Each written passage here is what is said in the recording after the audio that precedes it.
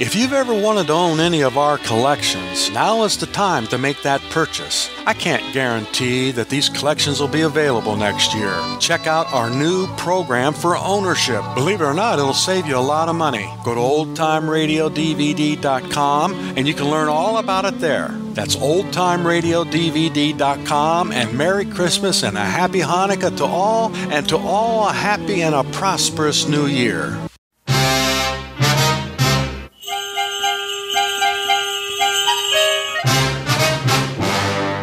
This is the season. My name is Wednesday. My partner is Frank Jones. The chief is Captain Kellogg. December the 24th, Christmas Eve. They brought in a guy named Grudge. When I heard what they booked him on, my blood ran cold. It was a 409-6325-096-704. Not believing in Santa Claus. Give the gift that gives on giving. Go to oldtimeradiodvd.com. A Christmas Carol by Charles Dickens. Read for you by Jim Dale.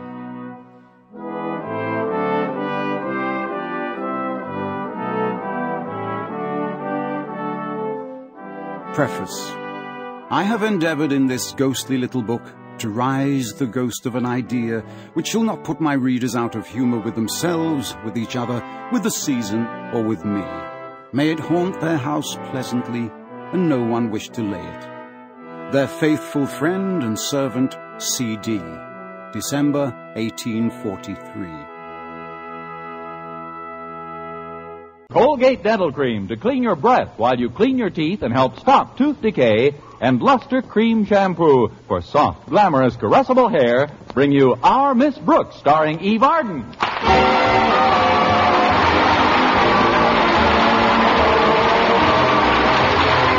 time once again for another comedy episode of Our Miss Brooks under the direction of Al Lewis. Well, most of us have already made our plans for celebrating Thanksgiving.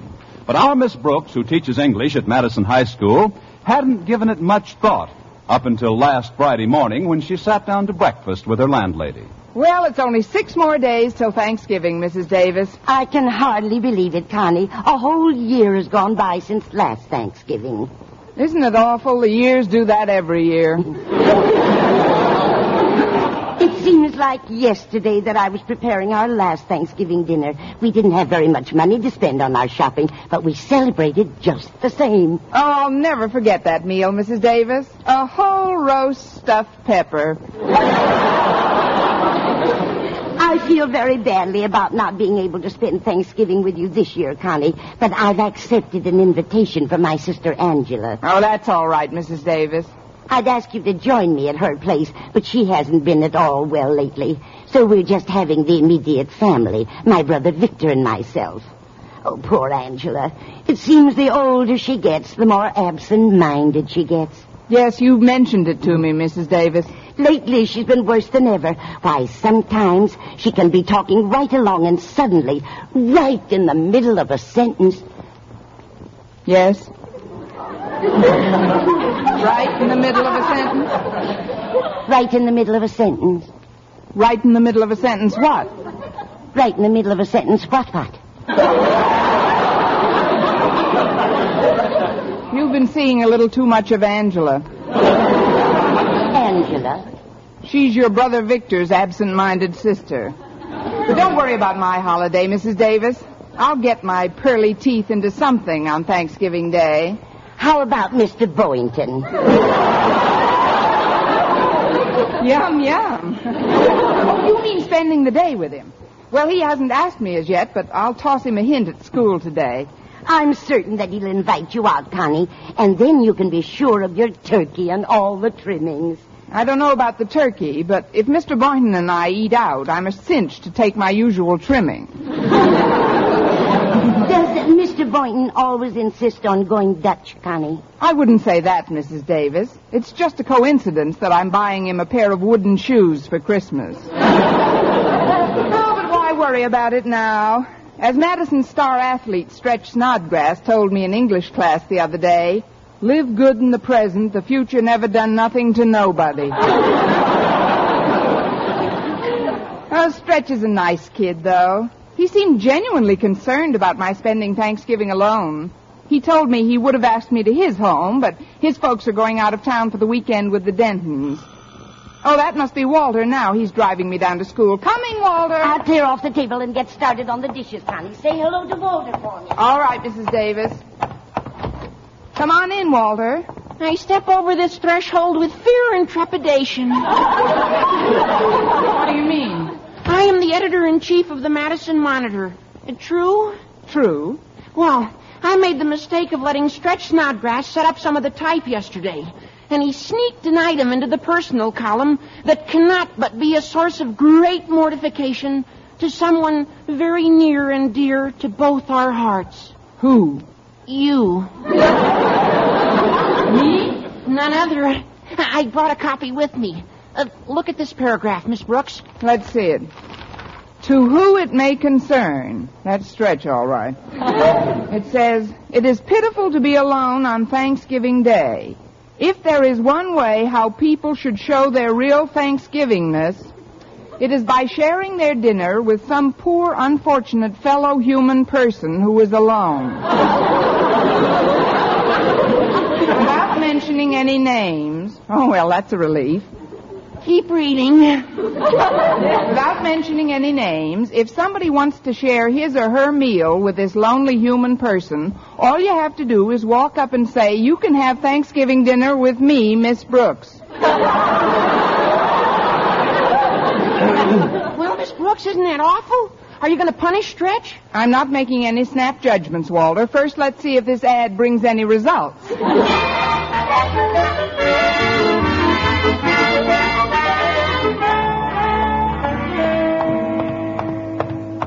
Excuse me, Miss Brooks, but I'd like to talk to you before you go into your classroom. I think that might be arranged, Mr. Boynton. I just read this rather peculiar notice in the school paper, and I wondered... Oh, that's a little prank that Stretch played on me, Mr. Boynton. Just pay a lot of attention to it.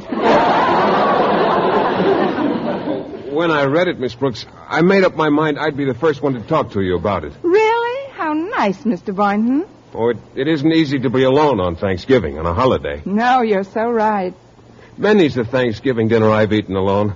But when I saw that notice in the paper, I said to myself, by George Philip Boynton... I didn't know your name was George Philip Boynton.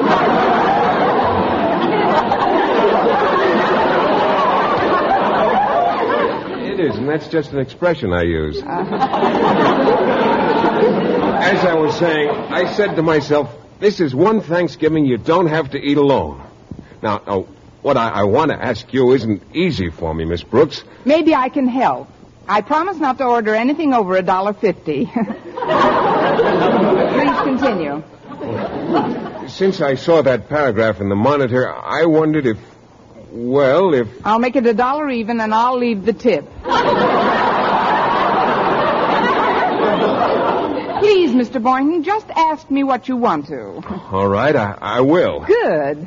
Miss Brooks, if that notice brings you more than one invitation to dinner, could I make use of the extra one?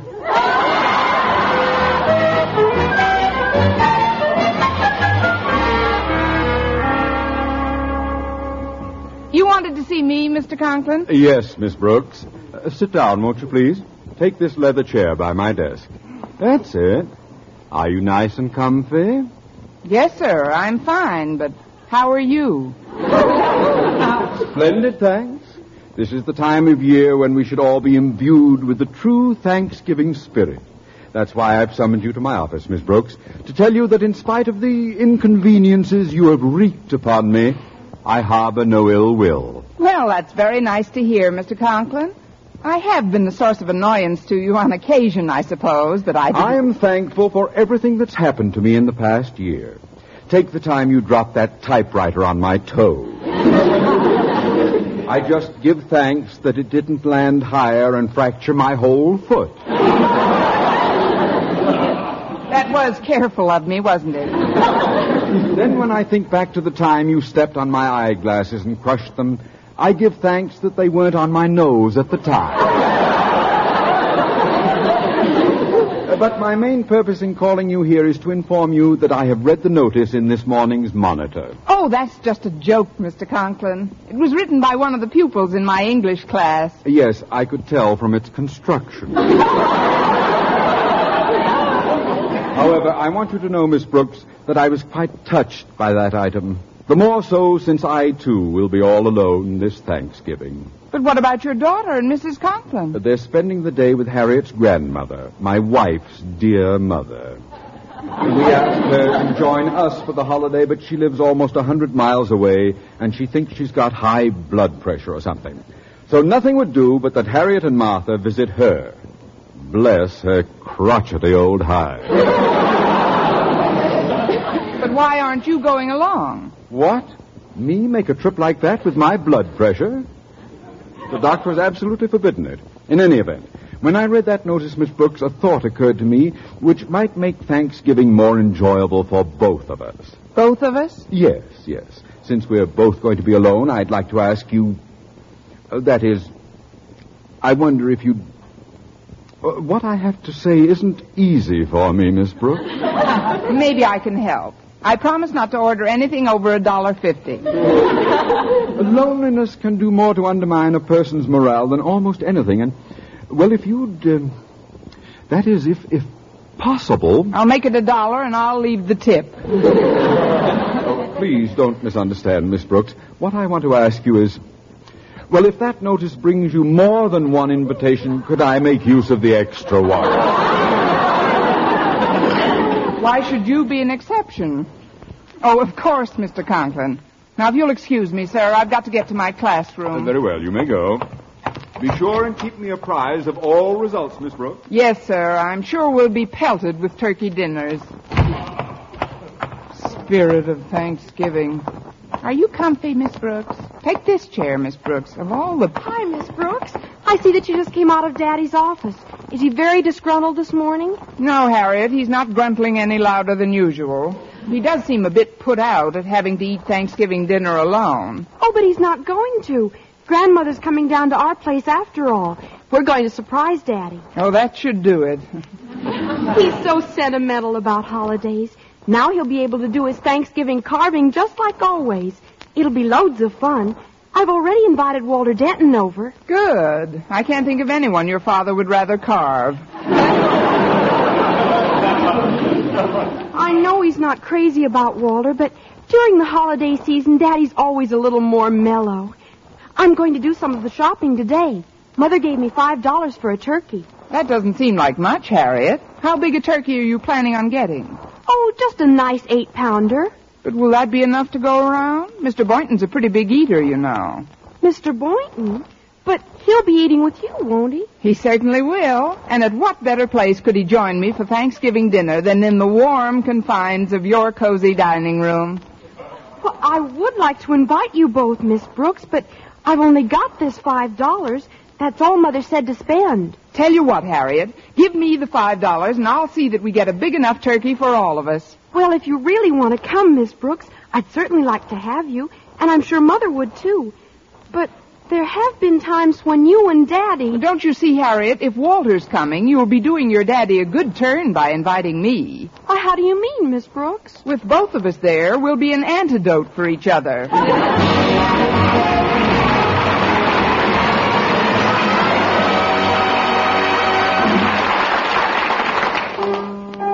Brush your teeth with Colgate. Colgate Dental Cream. It cleans your breath. Water toothpaste. Water cleans your teeth. Colgate toothpaste. Cleans your breath. Water toothpaste. Water cleans your teeth. Colgate Dental Cream cleans your breath while it cleans your teeth. And the Colgate way stops tooth decay best. More than 2 years' research showed the Colgate way of brushing teeth right after eating helps stop more decay for more people than ever before reported in dentifrice history. Yes, the Colgate way stopped tooth decay best. Better than any other home method of oral hygiene. No other dentifrice, ammoniated or not, has proof of such results. And you should know that Colgate's, while not mentioned by name, was the one and only toothpaste used in the research on tooth decay recently reported in Reader's Digest. So always follow the Colgate way to clean your breath while you clean your teeth. And stop tooth decay best. Brush your teeth with Colgate. Colgate Dental Cream. It cleans your breath. Water toothpaste. Water cleans your teeth. And the Colgate way stops tooth decay best.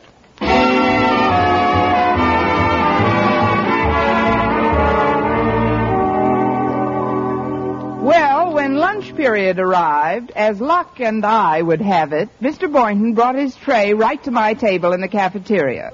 In spite of the fact that he had a nice lunch before him, he didn't begin eating, but sat with his fork poised and stared into my eyes with a deep and absorbing emotion. It was a terribly romantic moment, as Mr. Boynton leaned across the table and in a voice choked with passion said, "Get any extra invites to Thanksgiving dinner?" "No, and get your fork out of my cottage cheese." I'm sorry. I was just wondering about that notice in the Monitor. Well, you can forget about the notice, Mr. Boynton. I've wangled us both an invitation to join the Conklins for the holiday. Oh, say, that's wonderful. Mrs. Conklin's a fine cook. There's only one catch. We've got exactly $5 with which to buy a turkey that'll feed 6 people. Well, how in the world are we going to do that, Miss Brooks? You and I can chip in another $5 between us. There must be some other way. Well, there isn't. Not unless I put up the entire amount, and I can't unless I pawn my earrings again. Oh, but Miss Brooks... I wouldn't care if I hadn't had my ears pierced. You have no idea how drafty my lobes get in November. Please, Miss Brooks, you won't have to pawn anything. There is a way we can get a good-sized young turkey very reasonably. How? By merely eliminating the butcher. What do we do, buy the turkey from his parents? Don't you see, Miss Brooks, we have to go after a live turkey. Well, they're much cheaper than in the stores. Why, we can probably pick one up for even less than $5. Well, there's nothing to it. Of course not. All we have to do is find a young turkey who hasn't learned the value of money. Once we get a good one, we can kill it ourselves, pluck the feathers, clean it, and dress it. There must be some other way. Believe me, this will work, Miss Brooks. I know a place about 20 miles from here. A fellow named Tobin has a turkey farm. We'll drive out after school and see what he's got. Say, it might be fun at that. A nice drive in the country. Well, sure. The fresh air will be good for all of us. All of us? You, me, and my pet frog, McDougal. Well, he hasn't been at all well lately, Miss Brooks. What's the trouble? He can't seem to sleep. Maybe he reads too late. I mean, where's he been sleeping? Oh, his usual place, on a newspaper in his cage. Well, there's your answer. How can anybody sleep with the news that's in the paper nowadays?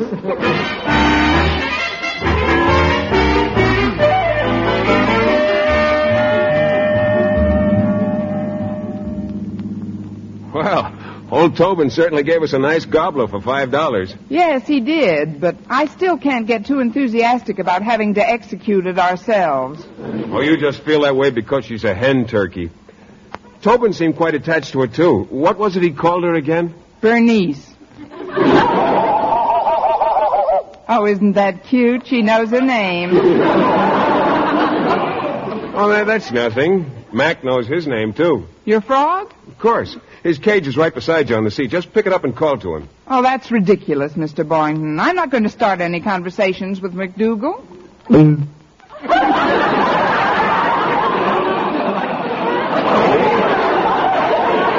I tell you? Well, if you don't mind, I'm putting him in the back with Bernice. There you go, Mac. You can keep each other company back there. Oh, poor Mac. He's been so apathetic from lack of sleep. He probably won't even notice Bernice. From the saying, like father, like frog. Bernice is very interested in Mac. Oh, isn't that cute? She's got her head right next to his cage. Did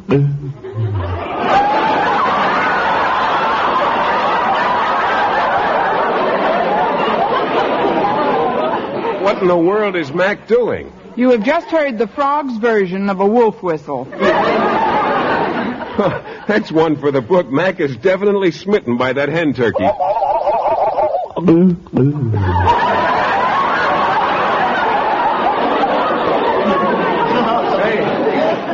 Say, what's going on in the back seat now, Miss Brooks? Something that should be going on in the front seat.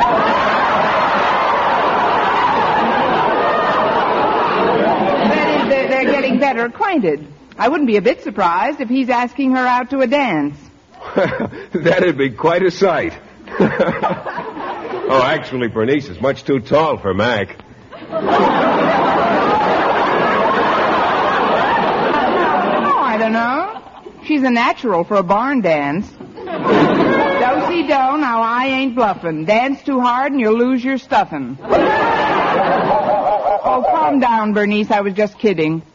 Now that we've got her, Miss Brooks, where are we supposed to take the turkey? To the Conklin's backyard. Mr. and Mrs. Conklin are attending a tea party, so it won't spoil Mr. Conklin's surprise. Will Harriet be there to give us a hand? Uh-huh, and so will Walter. He's bringing his AXE. How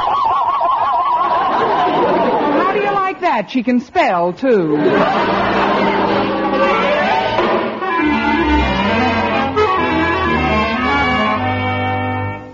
Careful with this crate, Walter. There's a slat loose on the side. Yeah, I got it, Mr. Boynton. Now let's set it down in the driveway. Oh, what a wonderful turkey. Sorry, Mac. You'll have to wait in the car. She's a beauty, all right. Absolutely inspiring. Oh, what a perfect combination. The lovely, graceful neck of a turkey and my trusty Boy Scout hatchet. What a charming thought. You've been seeing too many kid shows on television. But if it has to be done, the quicker the better. Right you are, Miss Brooks. Want a blindfold turkey? No, but I do. Look out, she's getting away. Grab her wings, Walter. She's heading for the house. Oh, I missed her. Oh, Miss Brooks, do something. Don't look at me. I'm on her side. She's going through the dining room window. Now, what made her do that? Maybe she wants to try on one of the platters for size.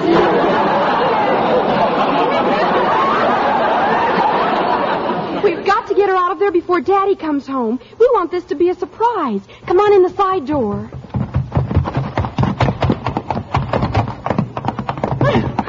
Where could she have gone? She doesn't seem to be in the dining room anymore. Maybe she went into Daddy's study. You look in there, Harriet, and Walter, you try the kitchen. But where are you going to look? I'll take the closet with Mr. Boynton.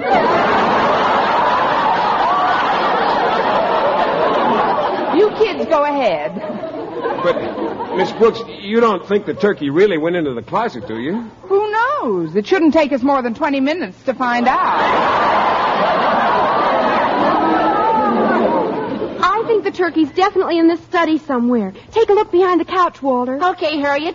I'll sneak up on the little beauty with the stealth of a barefoot pilgrim.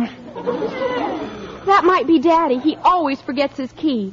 Walter, you stay put behind that couch. Miss Brooks, Mr. Boynton, follow me. Where are you going to hide us? In this clothes closet right across the hall. Quick, Miss Brooks, get in. Okay. Be right there. Hello, Daddy. Forgot my key again, Harriet. Where's Mother? She's doing some shopping for tonight. For dinner? Oh, don't mention that word. I ate so much at that confounded tea party that I can hardly breathe. I'm going into my study and lie down on the couch for a while. Oh, but you can't. I mean, well, you know what nightmares you get when you go to sleep after eating. Remember the time you thought there were bats in your bedroom? That was after I saw Lost Weekend. Now, don't fuss around me, child. I can hardly keep my eyes open. But, Daddy, wouldn't the bedroom be more comfortable? I'd never make it up the stairs, Harriet. Just call me in an hour or so, please. Oh, dear. Miss Brooks, Mr. Boynton, come out of the closet. Go away.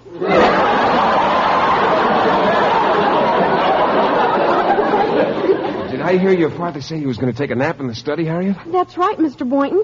And I'm almost positive the turkey's in there. Well, we can't be sure. I'm going to look around the back of the house. Okay, Mr. Boynton. Miss Brooks, let's tiptoe up to the study door and listen.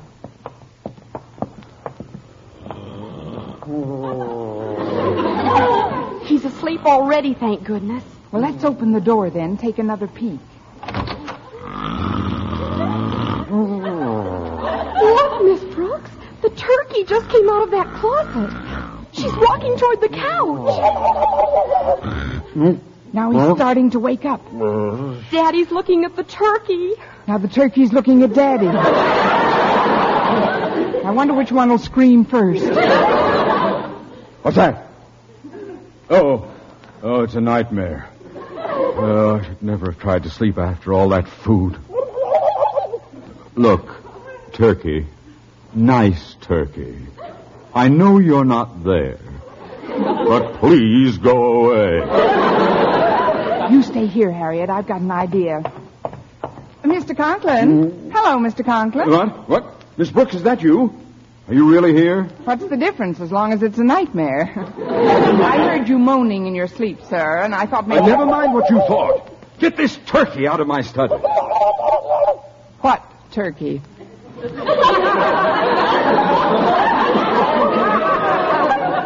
What turkey? What was that? Maybe your dream turkey has an allergy. The turkey just walked out the door. That sneeze came from behind the couch. It's just me, Mr. Conklin. Me and my trusty hatchet. Oh, God! Dream or no dream, boy, there's no reason to go berserk. We've had our differences, surely. But deep down in my heart, I've always had a warm spot for you.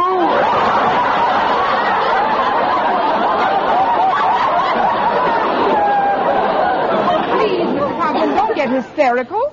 Why don't you lie down and close your eyes? How can I close my eyes with Walter standing over me with a hatchet? Walter? Walter who? If I don't call my doctor when I wake up, I'll never go to sleep again. Oh, well, I might as well relax. That's the idea, Mr. Conklin. Take a nice, long snooze. Miss Brooks, Bernice just ran out in the backyard and... I beg your pardon, Mr. Conklin. I didn't mean to disturb you. Oh, that's all right, Boynton. You'll disappear in a few minutes.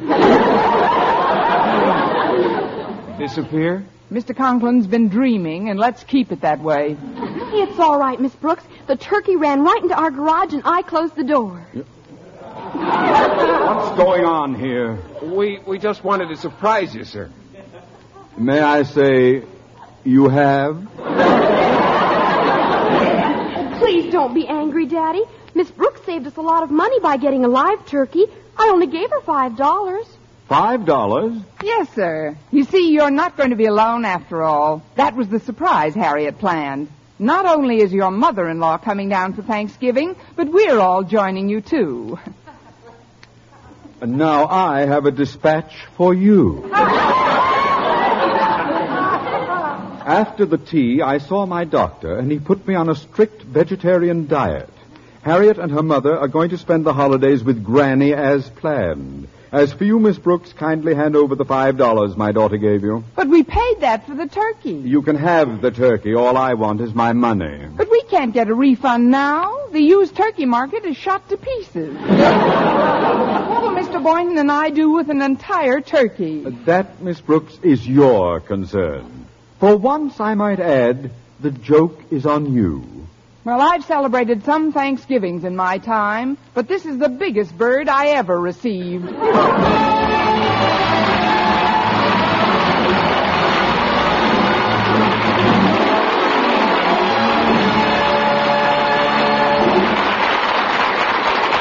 Arden returns in just a moment, but first... Dream girl, beautiful luster cream girl. Tonight?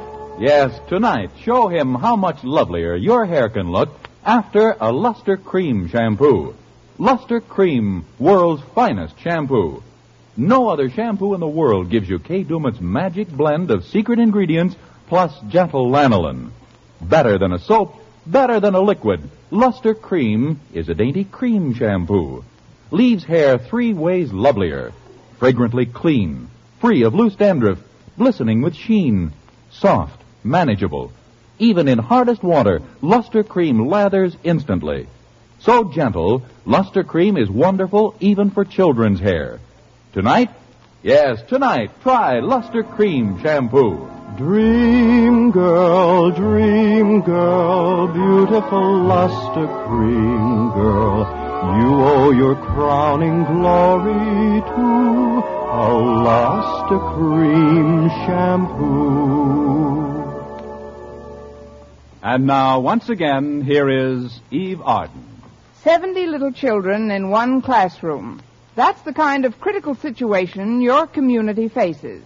Unless it can recruit new elementary school teachers immediately. Our increased school population also needs urgently more buildings, more textbooks, more supplies than ever. Better schools make better communities. So for improved educational facilities, join and work with your local civic groups and school boards. For further information, write to the National Citizens Commission for the Public Schools, 2 West 45th Street, New York, 19, New York. Good night.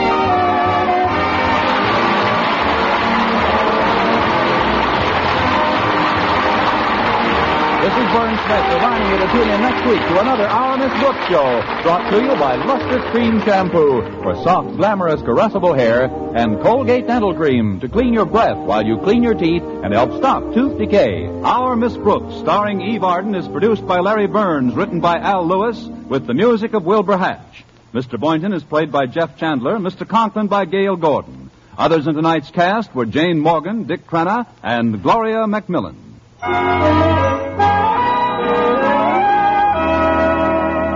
Doctors prove Palmolive soap can bring you a lovelier complexion in 14 days. Yes, 36 leading skin specialists proved in tests on 1,285 different women that Palmolive soap facials using nothing but Palmolive brought new complexion beauty to 2 women out of 3. Just wash your face 3 times daily with Palmolive soap, each time for 60 seconds, massaging Palmolive's beauty lather onto your skin. Then rinse and pat dry. So start your Palmolive facials today. Remember, doctors prove Palmolive soap can bring you a lovelier complexion in 14 days.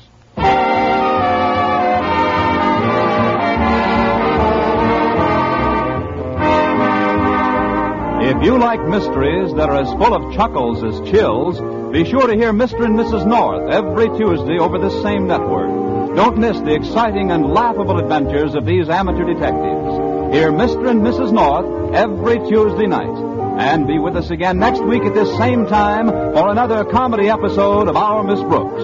Bob Lamont speaking. Stay tuned now for Jack Benny. CBS, the Columbia Broadcasting System.